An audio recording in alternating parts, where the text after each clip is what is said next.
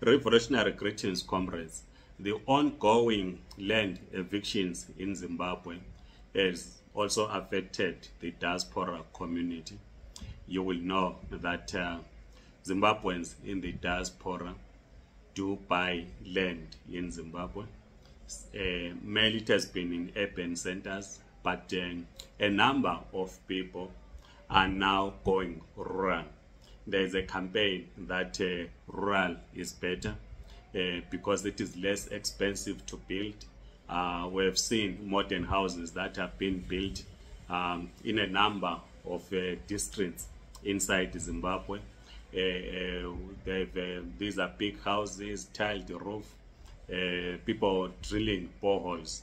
In this YouTube channel, we once interviewed a community from Bulilima, many of those that work in South Africa as domestic workers who put together money to buy drilling bore machinery to drill for their homes. Because people understand, those that are in the diaspora understand that at some point they will retire to Zimbabwe, and the question is, where would one retire to? So this is why that the diaspora community is busy also building modern homes in rural communities. But this ongoing bleachers, which has been carried out by government of Zimbabwe to evict land, people that were resettled, has affected a number of diasporans who have received calls from people that are saying their homes have been destroyed, particularly in Masvingo province. Some comrades were sending us some photos of their homes that have been destroyed in Masvingo province.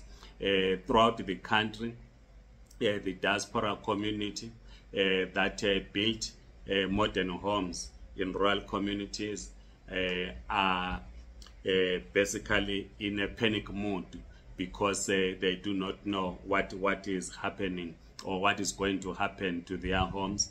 We saw a letter allegedly written by ZANU-PF supporters in Matabele North. The letter is dated 16 February 2024. Amongst the issues, the internal issues that they are raising, we do not know whether the letter is authentic, but it's about 5-page letter. It speaks about various issues that affect ZANU-PF, be it its poor performance in the 2023 elections in Matabele North. But of interest is what they accuse the ZANU-PF chairman of, who is also the resident minister, Richard Moyo. They are saying he is responsible for selling pieces of land in Matabele North, and specifically selling to those in the diaspora.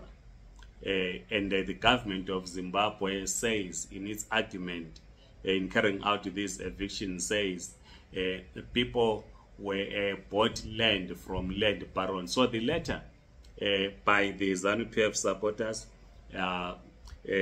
identifies Richard Moyo as one of the land barons that have been pocketing money from the diaspora community.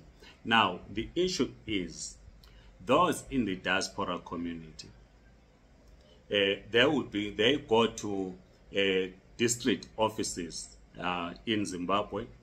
I know for a fact that some will be going to Escotini district offices for those that come from Umzingwane district, and the others in various district offices to acquire about the availability of land for them to build their homes. And we know that the district administrators, who are supposed to be giving correct information on how one then have access to a piece of land for them to build a home, in the main are members of ZANU-PF.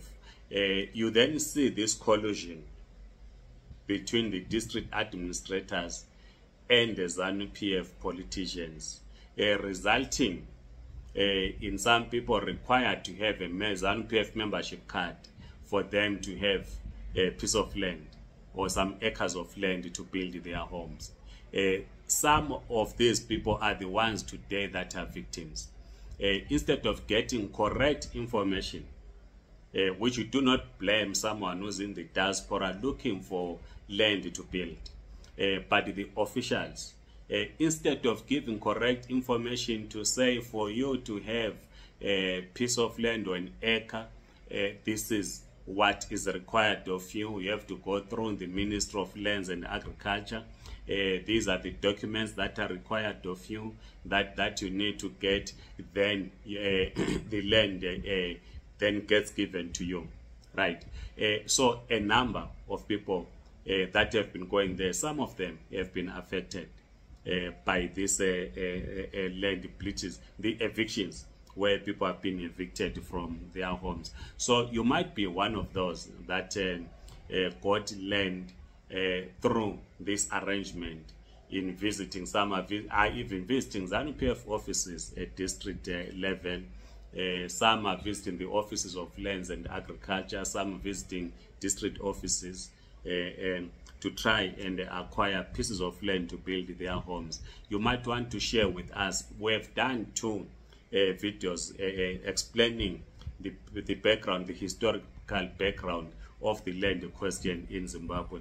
Please share with us if you are one of those people that either your home has been destroyed or you are also in panic because you got your land through this arrangement. I am Ngabuto Nicholas Mapena. Please like this video, subscribe to this YouTube channel. If you are on TikTok, please do follow us. Otherwise, goodbye.